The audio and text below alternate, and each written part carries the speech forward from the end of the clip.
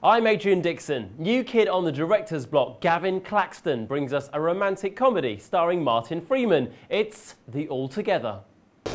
I want you to come out. With me, I mean, not in a gay way. Not that there's anything wrong with that.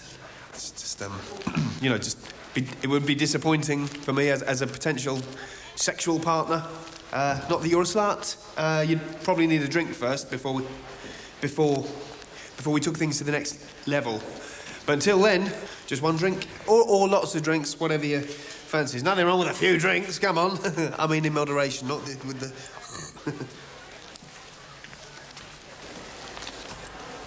All right, then. Hitchhiker's Guide star Martin Freeman plays Chris, a frustrated TV producer who's forced to leave his unreliable flatmate, Bob, played by Velibor Topic, in charge of showing a series of estate agents around the house he's trying to sell.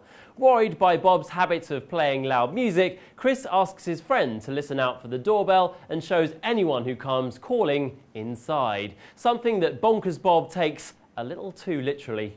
Can I get something for you? No, can you just, please?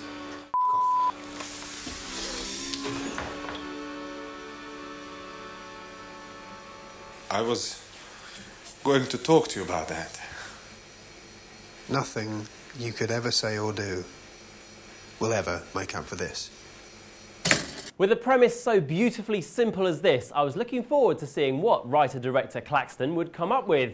Regrettably, this isn't the fine British outing I was hoping for. The dialogue and setups are clunky, and Claxton has assembled a motley cast who just don't click. The usually wonderful Martin Freeman simply has no sparks with two-dimensional Danny Dyer, who takes his 5,487th role playing a gangster. I'm starting to wonder if Dyer is capable of anything else.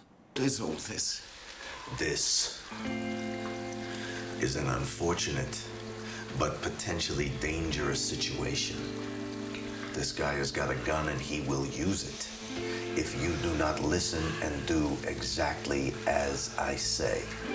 I take it you're in charge. You can take it that you are not, and that is all that should be important to you right now. Aside from the casting missteps and a weak screenplay, not a brilliant start, the direction from the newbie Helmer is somewhat lackluster too. There's just no urgency in the pacing of the film, and any potential comic moments are somehow killed by the poor execution.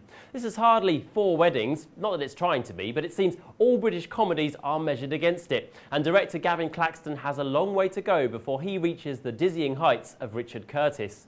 The Altogether is good for a mild giggle, but don't expect any belly laughs.